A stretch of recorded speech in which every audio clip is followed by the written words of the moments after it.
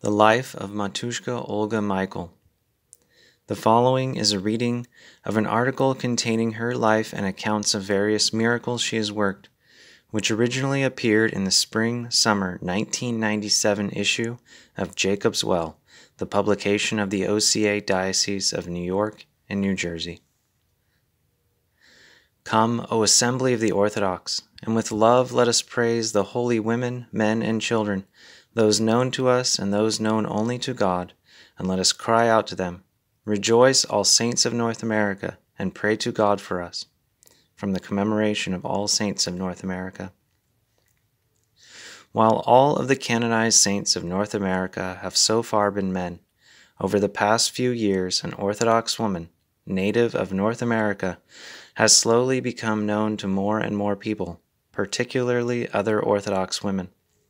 Matushka Olga Michael, wife of the departed archpriest Nikolai Michael, from the village of Kwethluk on the Kuskokwim River in Alaska, as described in Father Michael Alexa's book Orthodox Alaska, was neither a physically impressive or imposing figure.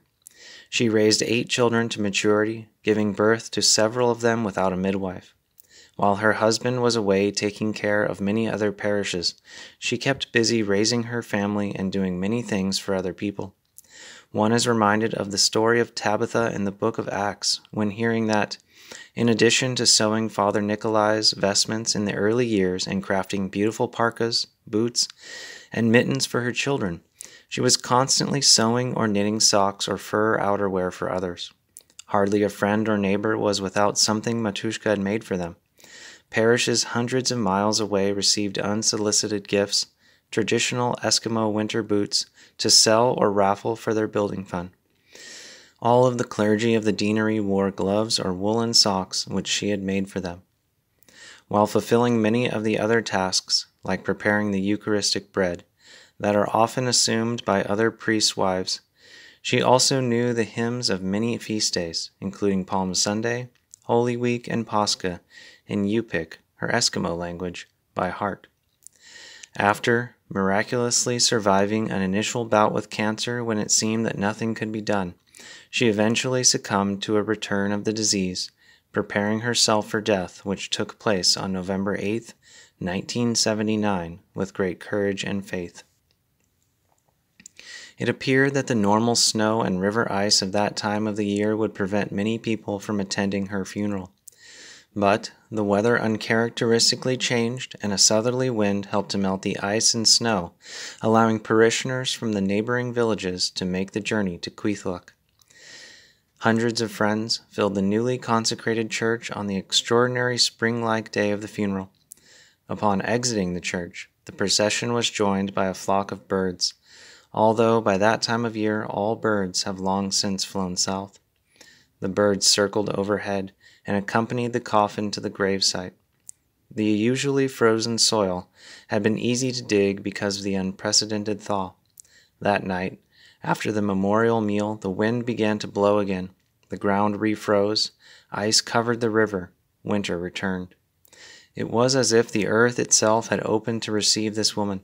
The cosmos still cooperates and participates in the worship of the real people, i.e., the name native people give to themselves, offer to God. However, it is not just her story that has been so special and life-changing to others, but the actual encounter with her presence that has taken place in remarkable ways. One woman, originally from Kwethluk but now living in Arizona, had a dream in which Matushka Olga appeared, assuring her that her mother would be all right because she was coming to join her in a bright and joyful place.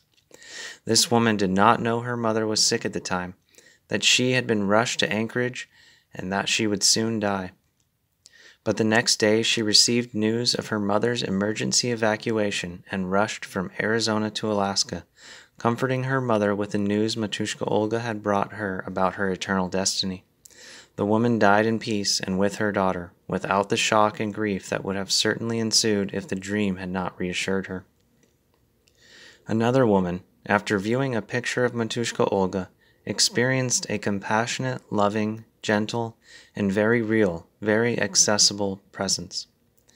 The most detailed account comes from an Orthodox woman who, as in the previous example, had suffered for many years from the consequences of severe sexual abuse experienced as a child.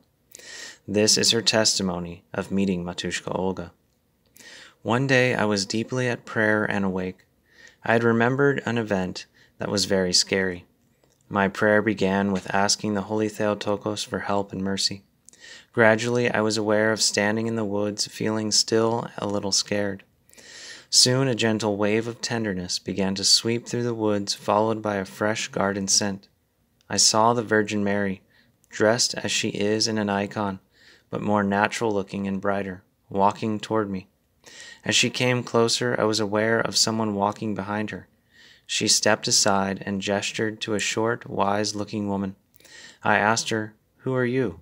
And the Virgin Mary answered, "Saint Olga." Saint Olga gestured for me to follow her. We walked a long way until there weren't many trees. We came to a little hill that had a door cut into the side. She gestured for me to sit, and she went inside. After a little while, some smoke came out of the top of the hill. Saint Olga came out with some herbal tea. We both sat in silence, drinking our tea and feeling the warmth of the sun on our faces. I began to get a pain in my belly, and she led me inside. The door was so low I had to duck like bowing in prayer. Inside the hill was dry and warm and very quiet. The light was very soft, coming from a shallow bowl and from the open hole on the top of the hill. Everything around me felt gentle, especially Mother Olga. The little hill house smelled like wild thyme and white pine in the sun, with roses and violets mixed in. Mother Olga helped me up on a kind of platform bed like a driftwood box filled with moss and grasses. It was soft and smelled like the earth and the sea. I was exhausted and lay back. Saint Olga went over to the lamp and warmed up something which she rubbed on my belly. I looked 5 months pregnant. I was not pregnant for real at that time. I started to labor. I was a little scared. Mother Olga climbed up beside me, and gently holding my arm, she pretended to labor with me, showing me what to do and how to breathe. She still hadn't said anything. She helped me push out some stuff like afterbirth, which kind of soaked into dried moss on the box bed. I was very tired and crying a little from relief when it was over. Up until this she hadn't spoken, but her eyes spoke with great tenderness and understanding. We both got up and had some tea. As we were drinking it, Holy Mother Olga gradually became the light in the room. Her face looked like there was a strong light bulb or the sun shining under her skin. But I think the whole of her glowed. I was just so connected to her loving gaze that I didn't pay much attention to anything else. It was the kind of loving gaze from a woman to an infant that connects and welcomes a baby to life. She seemed to pour tenderness into me through her eyes. This wasn't scary, even though, at the time, I didn't know about people who literally shone with the love of God. It made more sense after I read about Saint Seraphim. I now know that some very deep wounds were being healed at that time. She gave me back my own life which had been stolen, a life that is now defined by the beauty and love of God for me, the restored work of His hands. After some time I felt like I was filled with wellness, and a sense of quiet entered my soul, as if my soul had been crying like a grief-stricken abandoned infant, and now had finally been comforted.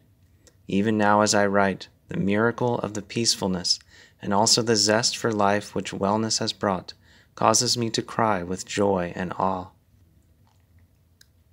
Only after this did Holy Mother Olga speak. She spoke about God and people who choose to do evil things. She said the people who hurt me thought they could make me carry their evil inside me by rape. She was very firm when she said, "That's a lie. Only God can carry evil away. The only thing they could put inside you was the seed of life, which is a creation of God and cannot pollute anyone." I was never polluted. It just felt that way because of the evil intentions of the people near me. What I had held inside me was the pain, terror, shame, and helplessness I felt. We had labored together, and that was all out of me now.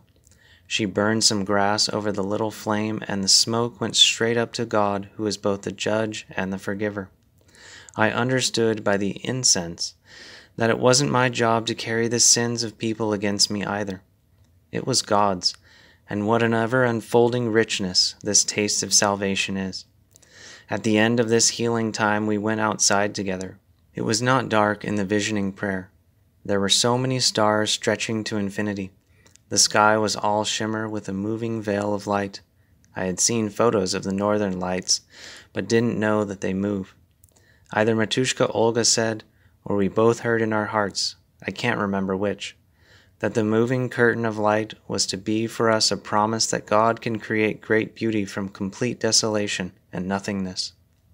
For me it was like proof of the healing, great beauty where there had been nothing before but despair hidden by shame and great effort. What is one to make of these accounts?